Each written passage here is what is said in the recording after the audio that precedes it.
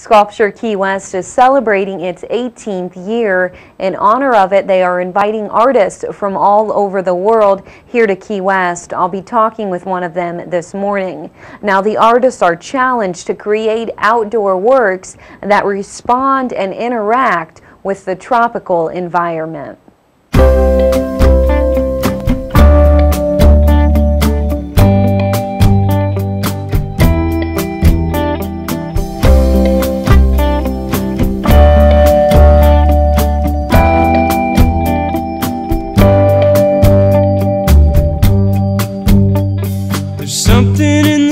Joel, it is a pleasure to have you here with me today. Thank you for joining me. Now, I understand, Joel, that you have lived all over the world. Right now, you're based in Philly. Can you share some of the places that you've spent your life with us this morning? Sure. Well, I was born in Portugal to American parents, and I've lived in Seattle and Boston and Romania and Alaska and San Diego and Mozambique, and part of my childhood where I did some of my favorite moments were in the Azores Islands, and so it's quite at home for me to be here in Key West. And now, Joel, I do understand that this is your first time in Key West. You were mentioning to me earlier that you did come to Key Largo when you were younger, but never Key West. So are you loving it here so far? I think that the artist community is a spectacular, wonderful, warm community. It's been a real pleasure, and I've enjoyed meeting people. Yeah. And you've even been inspired by some of the artists that we have right here on the island. Yeah, a warm welcome from Adam Russell from Key West Pottery and the friends at Coast Projects, Billy and Ryan and Cayman and Billy. Now, Joel, you were brought down here by Sculpture Key West. Let's talk about your project, Conch Republic.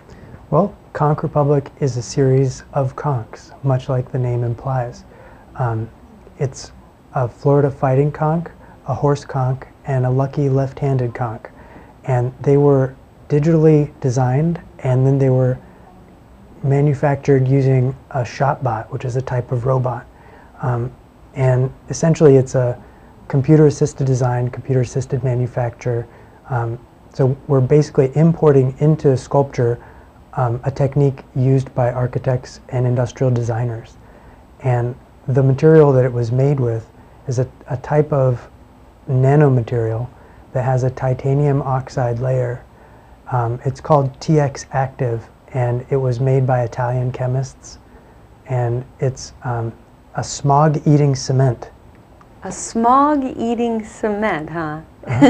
Never heard of that before. So. It's just coming out. It's very fun and innovative, and we have a lot of hope for it. Wonderful. Now, Joel, how long did this take you to complete? Well, from laser scanning until the time when we were on the machine, it took about 2.5 weeks of constant work, of machine hours. And then the casting itself took the better part of another week. And this is something that you do all the time, Joel. You travel throughout the country and you do different site-specific sculptures. That's correct. Right now we're working on a neat sculpture for a high school in Vancouver, Washington, and a mobile for a hospital in DC. Joel, I understand that you do a lot of collaboration with your wife. Did she have her hand in this project too? She really did, and it's people wonder how can two people work as an artist team, but I say it's very important for me as well as for her, I think, to be able to see something come into fruition. And in some cases, it's indispensable to have another person working on this job. So no fighting between the two of you? I'd say that it's a wonderful co-creation through conflict occasionally. Okay, that's good. And now you guys do a lot of different mediums, Joel. Talk about that with us this morning. Well, originally it was clay and then plaster, and then we started to get into cast bronze, direct metal, steel, aluminum. Yeah, you could say that we work in a lot of materials, but Probably some of our favorites are tensile fabric, and I really like advanced concrete. Now, Joel, you were talking with us about all the places you've lived throughout your life. Each move, has that impacted your art? It really has.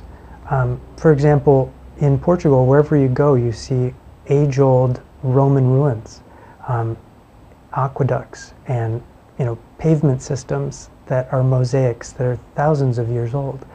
And when I went to the other end of the Roman Empire and studied art under students of Constantine Brancusi, you really get to see a different type of sculpture emerging.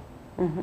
How fortunate you've been to have some of the experiences that you've had. Are you planning on coming back to Key West anytime soon? I can't wait. I have my return ticket booked. Well, wonderful. Well, it's been a pleasure talking with you this morning. And tell our viewers again where they can see your project, the Conch Republic, located. The Key West Garden Club, located at West Martello on Higgs Beach, is the place where you'll see art by over a dozen sculptors from all over the country.